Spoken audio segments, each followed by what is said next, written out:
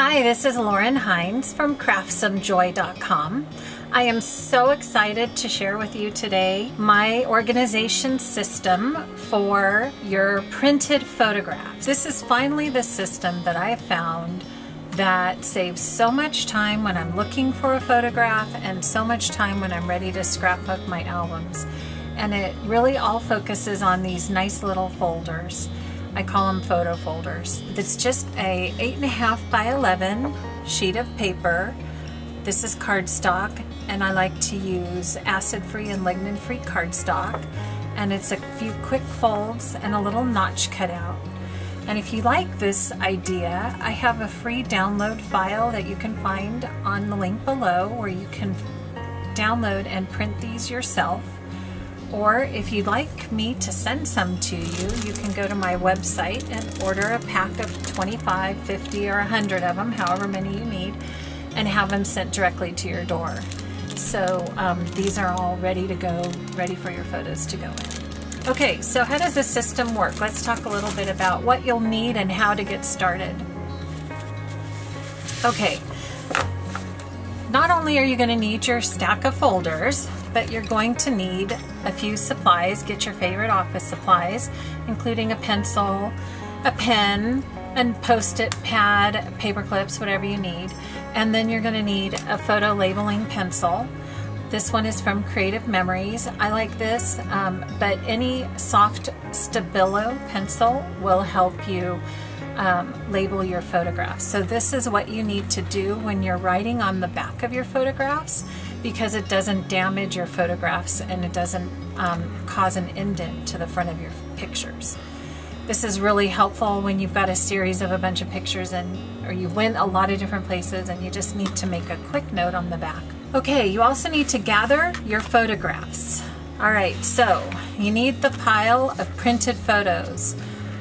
Get them off the cloud, off your computer, off your phone, and get those photographs printed, because nothing is better than getting these in your hand so that you can tell your story and share your experience. You'll also need any kind of an enlargement or enlargements that you have, any kind of memorabilia and ticket stubs, anything that you will be working with to organize this set of photos. As well as your folders, your supplies, and your photos, you're going to need a place to put all these wonderful photos once they're organized. This is a photo storage box. This one is from Creative Memories. It is archival. It's nice and sturdy. It has a lid that snaps on with bands to the top, and then it also comes with a set of folders for more organization if you need it. I like this one. It is also available on a link below if you'd like to order it from Creative Memories. You can also go to your local craft store and just get a photo storage box. And then a third option is a plastic bin.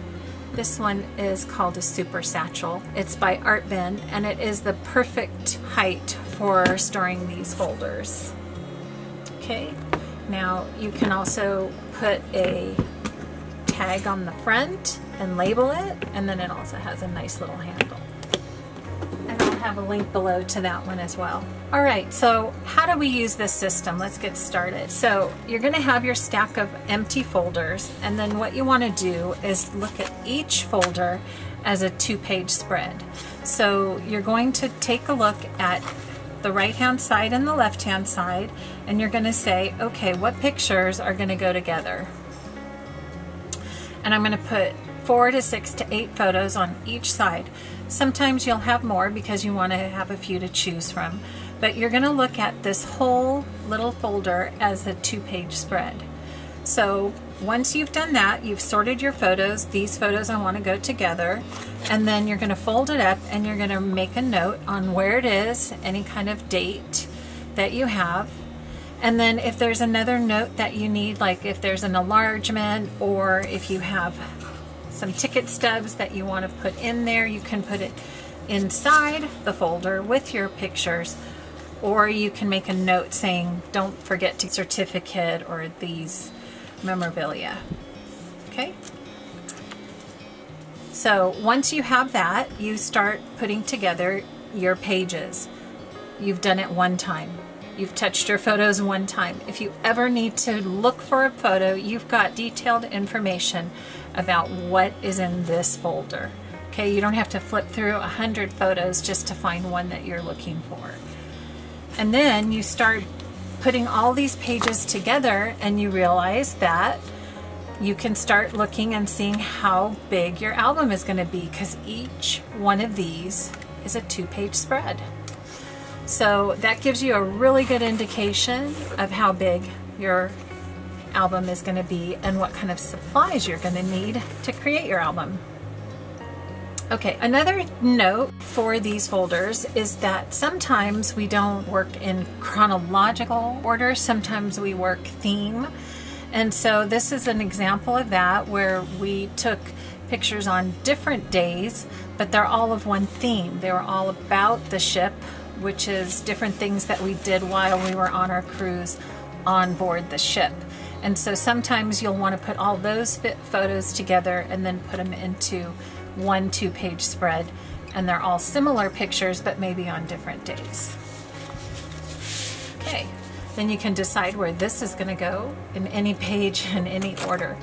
That's another nice thing about this system, is that you can go ahead and decide the order of your album before you actually start working. And if you want to jump ahead and go, I just really want to scrapbook these albums because I have the cutest paper to go with it, these pages, then you can do that because you know exactly how many pages in you have to go into your album. So that's it. That's my photo organization system for scrapbookers. I hope you enjoyed this. I just want to give you a sneak peek of my travel journal.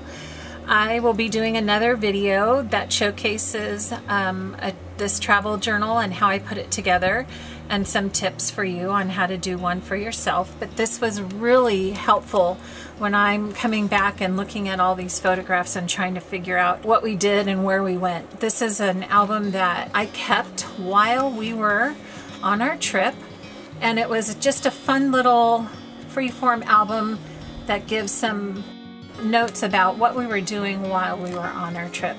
It was really fun to put together. And then in the back, I have a reference here to our itinerary, which is really nice.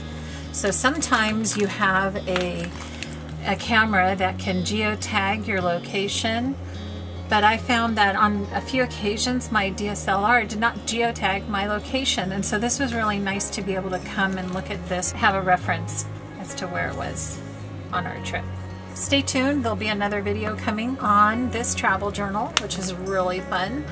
I encourage you guys to try one of your own.